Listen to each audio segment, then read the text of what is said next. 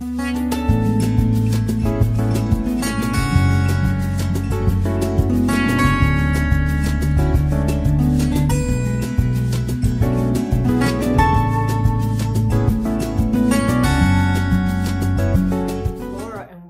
my channel. So this short video that I'm making today is me talking about transitioning on a raw vegan diet, transitioning to a raw vegan diet, and mastering a raw vegan lifestyle. So my journey becoming a raw vegan didn't just happen overnight. And I think that it's important for people to realize that this isn't an overnight thing to become a raw vegan. And you may not be able to, you can't just be a raw vegan. There's a lot of steps to becoming a raw vegan that people have to take and people have to understand. First of all, you really have to understand the strategies that you need to do to become raw vegan, or maybe not even become raw vegan, but to eat a healthier diet and to start adding a lot more raw vegetables and fruit into your diet. Because when your body hasn't really eaten anything but a lot of the standard processed foods and things, your gut bacteria is not ready to make these changes really quickly. And this is what a lot of people don't understand. And they say to me, well, I just couldn't do that because, and I can't do this because. So you have to start to figure out first what things you think you might need to eliminate from your diet. Now, when I started, before my 6-year journey that I am on now, which I've got a full 6 years going into the 7th year on a raw vegan diet. But before I even journeyed into a raw vegan diet, I started juicing more. And I started noticing that when I put things in my body that my body didn't like, it was becoming a lot more sensitive to things that I was allergic to and things that my body was kind of rejecting.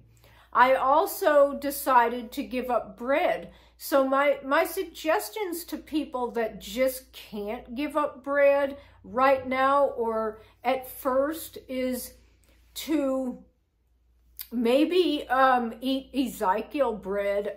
It is, at least it's cooked, but at least it's seeded, sprouted bread, and it's not the flour and whatnot. And that was something that I did for a little while. I would eat Ezekiel bread. On very rare occasions, I pretty much just gave up any other kind of bread until I finally decided that I really didn't even need that anymore and I wanted to go more raw.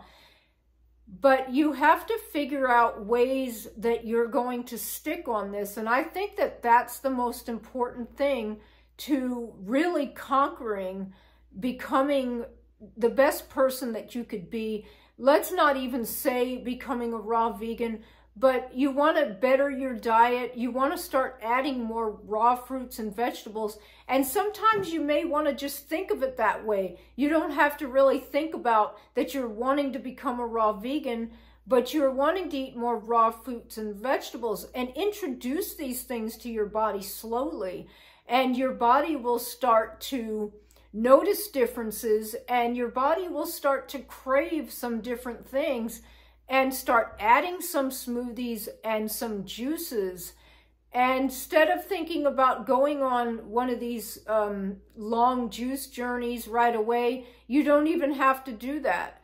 You can transition slowly, because I did not really do a long-term juice fast until I was into my, I don't know, I think it was maybe even 4 years before I did a 70-day juice fast. And I didn't do these real long 160 days and all that.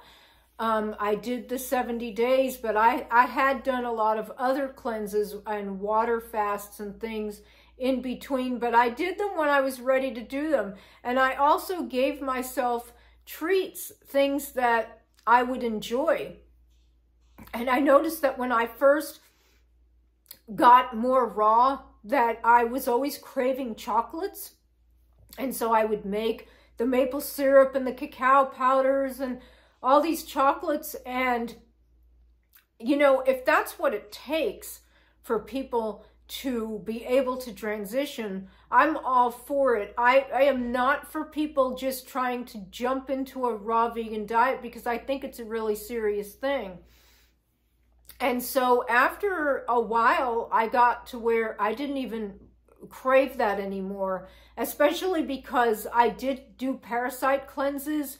And I feel that the reason that I was craving so much sugar was because of the fact that I had parasites, and everybody has something a little bit different and something they may need to do before they could actually give everything up. Find 2 things maybe that you want to give up, and 1 or 2 things that you're going to start eating more of, and just focus on that. And that's the quickest, easiest way to start a journey into health and to start to introduce your body to more healthy foods. And as you journey along, you will see the changes take place, and your body will start telling you what you need to eliminate. And that's kind of the way that I did it. I did not eat like I eat now when I first went on a raw vegan diet. And when I got into my 3rd year, I was still eating a lot of things that I don't eat now, like liquid aminos and coconut aminos, things like that. You know, I don't really add those things anymore, which there's really nothing wrong with using those things. And there's raw vegans that stay raw for years and use those things. It just depends on your individual journey and how you feel. And, you know, you can change things at any time. You can tweak things. So these are my suggestions. And this is how that I feel that I mastered a raw vegan diet. I live now on raw fruits and vegetables. I eat very little processed foods. I don't add a lot of salt. And, I don't eat a lot of sugar anymore. I don't pile even maple syrup and things like I used to. And I'm feeling healthier and healthier as time goes on. But anything in your baby steps, anything from the beginning is better than what you were doing. And that's all that you really need to be focusing on. So I hope these tips help somebody. And I'm just going to go ahead and read this word for the day. And this is out of Psalms. And it's chapter 136, verse 1. And it says, "Give thanks to the Lord, for he is good, for his mercy endures forever." So I hope you liked this video. And if you did, give me a big thumbs up. Don't forget to subscribe to my channel, and have a wonderful, blessed day.